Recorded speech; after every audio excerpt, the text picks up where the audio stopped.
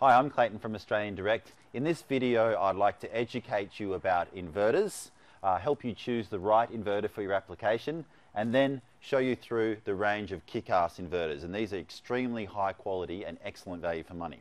So what is an inverter? Simply a device that you can connect to your 12-volt battery systems or battery packs, and it will convert that 12-volt DC power into usable 240-volt power, i.e. like the power point at home.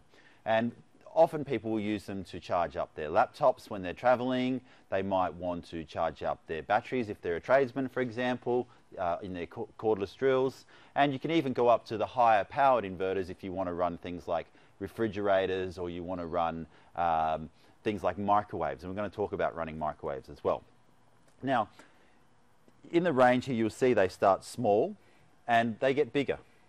And the reason for that is that the inverters basically have an output what's called watts, okay? And that's the amount of power you can take out of the inverter. So the smaller ones obviously are smaller wattage, and the bigger ones are a higher wattage output. So I think it's important for me to show you how you can determine the amount of watts you're going to need, or how many watts you're going to be drawing, by just giving you an example on some 240-volt appliances. So here we are with the range of 240-volt or mains powered appliances. So if we were to have a look underneath, for example, this toaster, and you'll notice on most 240-volt appliances, it'll have a description here of what it is and the power consumption. So this one's 850 watts. And for example, this is a Milwaukee battery charger for their cordless tools. And you'll see that this one says 240-volt, 90 watts. So a massive difference in the power consumptions in wattage. Something to note is that devices that heat or cool, so toasters or microwaves or air conditioners, anything that heats or cools, will generally draw quite a lot of power, and you need a big inverter to run them. Whereas things like battery chargers, laptops, that kind of thing, they don't quite draw as much. Now, some of the laptop power supplies don't have clearly written how many watts they draw. Normally it's around a maximum of 150 watts, so a 300-watt inverter will run them. I'm going to talk a bit more about microwaves in this video. One thing to know is that the actual cooking power is what the microwave sold on. So if it's a 700-watt microwave, it doesn't mean that it draws 700 watts. It means that's how much cooking power it provides. So for example, this microwave here, if I spin it around, you'll see here that it's a 650 to 700 watts output microwave, but the input is 1100 to 1150 watts. Now, if you can't determine the wattage of an appliance, I do recommend these. You can get them on eBay or at Bunnings. It's a little power wattage meter that you can plug into a power point and actually measure how many watts a device draws. Now, I keep these at home just to kind of get an idea of what my appliances are drawing, like how much my alarm clock draws and that kind of thing. So a handy device to have, and using one of these into the power point, device plugs in, you'll be able to work it out if you can't ascertain. Now, when you're running an inverter, you always want to keep a bit of headroom. And what I mean by that is if you've got a 1,000-watt inverter, you don't want to run the inverter at 1,000 watts all day long. And it's kind of like your car. You're not going to get in the car and leave it on 6,000 RPM because that's the maximum RPM of the car. You're going to use the car and just drive it and keep it around 2,000 to 4,000 RPM. So same with inverters. So I recommend 20% headroom. So for example, if you've got a device that draws 800 watts, then I would use a 1,000-watt inverter, just so the inverter's not working its butt off all day. But one thing that I will note is all of our inverters that I'm going to show you do have a surge output of double their rated capacity. So if it's a 1,000-watt inverter, it will surge up to 2,000 watts for a short period of time. And that's so things like motors and things that have a high startup power when they get going for a few seconds, but then cut back to their normal consumption, can run off of the inverter. Okay, so just remember that. Now, if you just want to run one device off of an inverter, then you just need to work out the power consumption in watts, and you need to make sure that your inverter is capable of running that device. Remember the 20% rule. If you want to run two devices, then it's quite simple as well. You just add them together. So for example, we've got a drill here that's 90 watts. Now let's say, hypothetically, this laptop power supply here drew 100 watts. then collectively it would be 190 watts of power consumption. So that's your total consumption. Give yourself a 20% headroom. A 300 watt inverter will be fine to run that. So if you want to run multiple devices, just add them up and you work out the total consumption. It's time to do the microwave test. Now we have so many customers wanting to run a microwave off an inverter. You know, grandma's cooked you up an amazing lasagna. You know, you're on the beach, waves are crashing. You chuck that lasagna in, presto, 5 minutes later, you're having grandma's lasagna on. I mean, what could be better than that? And I'm going to show you that it's possible with a Kickass inverter. Now, what you can see here in the setup is the Kickass 2000 watt inverter. Now, this is the inverter that I recommend. Of course, if you want to go to the 3000 watt, we're not stopping you, but the 2000 watts fine.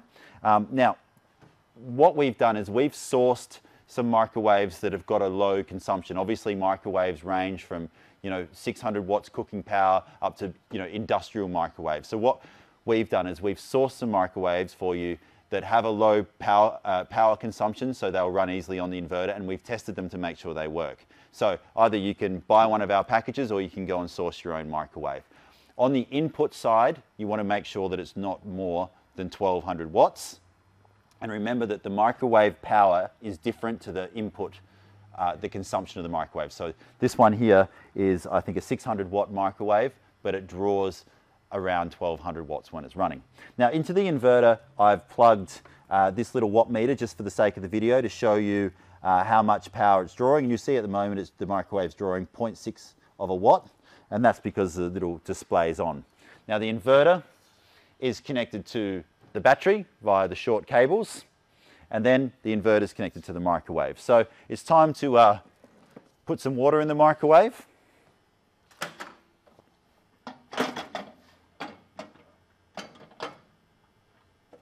There we go.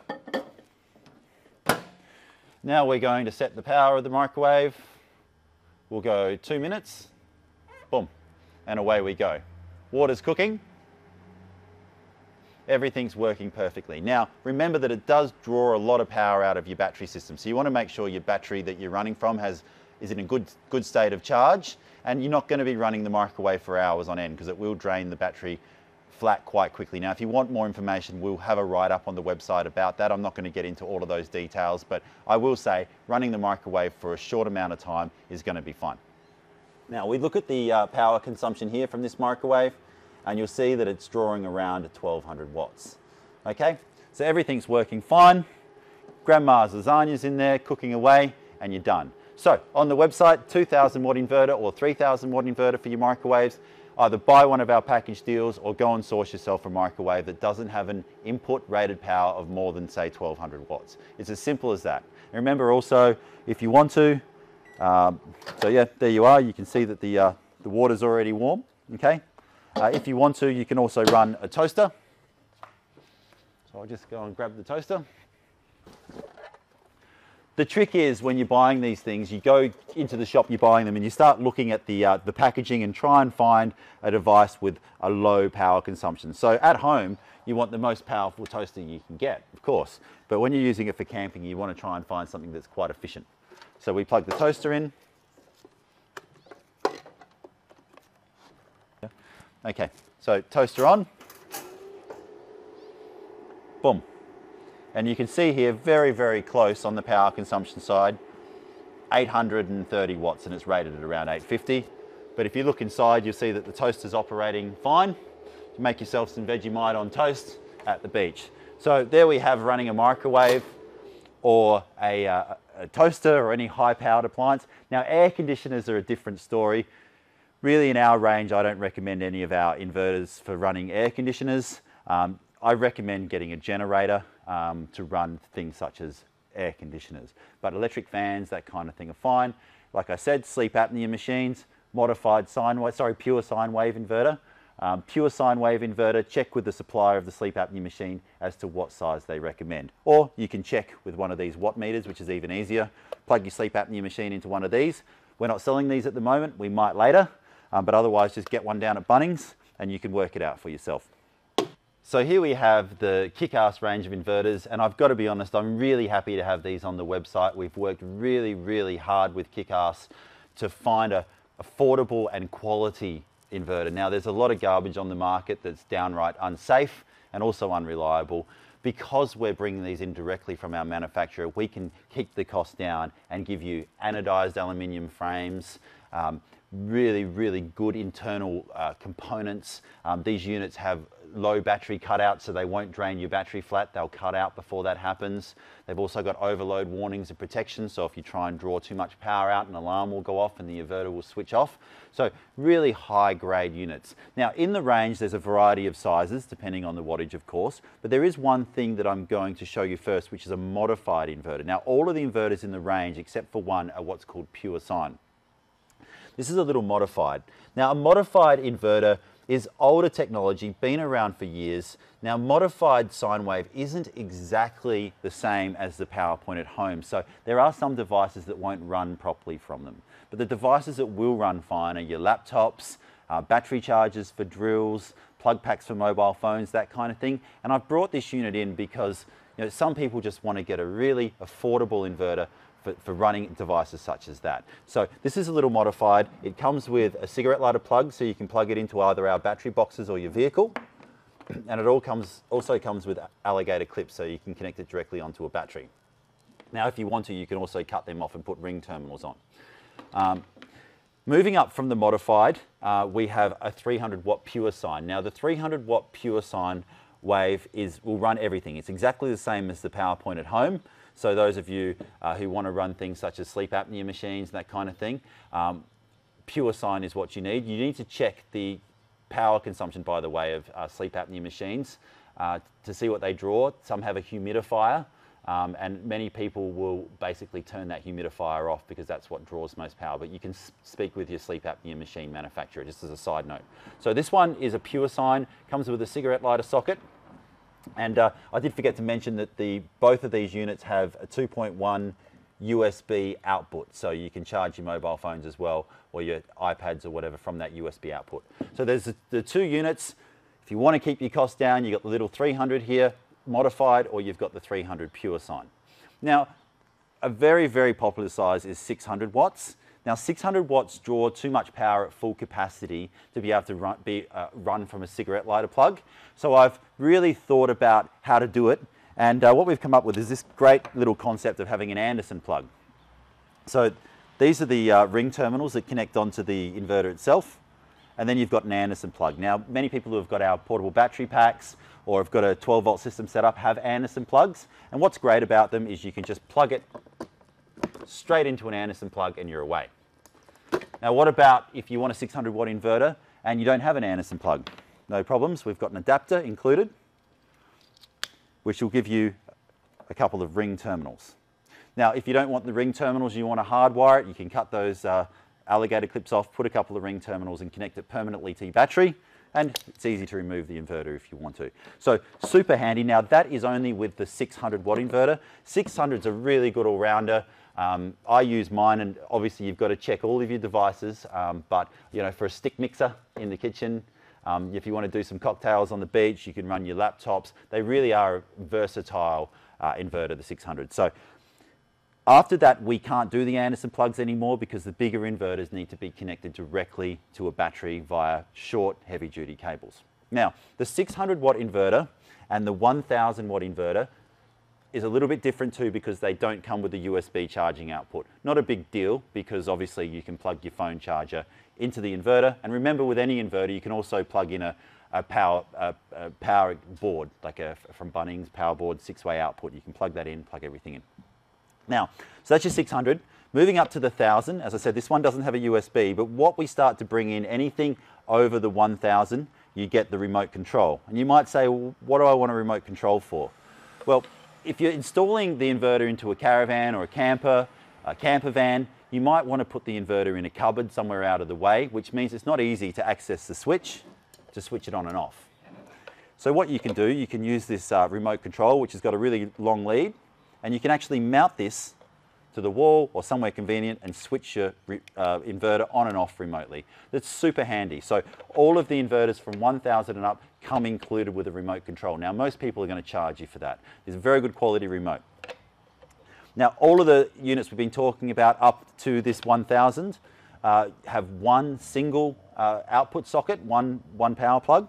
After that, with the 2000 and the 3000, you actually get two outputs. Now, in the 2000 and 3000, you get your USB socket back as well, your USB plug. So remember that the 600 and the 1000 are the only ones that don't have the USB socket. Everything else, the 300s, the 2000 and the 3000 do have the USB socket. Now the 2000 watt, you're starting to get into some really serious power here. And what you'll find with these inverters is they come with either one or two sets of, depending on the size, I believe the 1000's got one set and the 3000 comes with two sets of battery cables. You can see that they're short and they're very heavy duty. Now the reason for the short distance is because we don't want to lose any power along a long cable. So that's included, and these need to be connected directly to a battery. So you can do that quite easily. If you've got one of our battery boxes, you need to take the lid off and you'll need to run the cables through the battery box directly to the inverter. The 2000 and 3000 watt inverters are for those of you who want to start getting into heavy duty stuff like running a toaster or running a microwave. But remember that when you are running these heating or cooling appliances, that the inverters will use a lot more power from your battery and drain your battery a lot quicker. So I do recommend when you get up to these size inverters, it's okay to run them on a 120 amp battery if you're using it for occasional use. So for example, if you're going to run a microwave for 5 or 10 minutes to heat up a meal, but I wouldn't be doing that if I was running a catering business and just running the inverter all day off of one battery. If you're going to be using the microwave or your toaster all the time, all day long, you need to look at a bigger bank of batteries, and you can talk to us about that if you've got a commercial application. All right, so we've got the 2000 watt unit, and then we've got the big kahuna here, the 3000 watt unit. Now these are some serious inverters, and remember that these units also have, all of them can handle for a very short period of time double their capacity. So if you've got an electric motor that draws twice as much power when it starts up for a few seconds and then drops back to its actual normal power consumption, these units will handle it, and they do what they say. A lot of them say they'll do double the output and they fall over. These will not do that. That concludes my demonstration of inverters. If you've made it all the way to the end, congratulations for being patient. I'm Clayton, I'm the owner of Australian Direct. Now we've got sales team standing by who can answer your calls.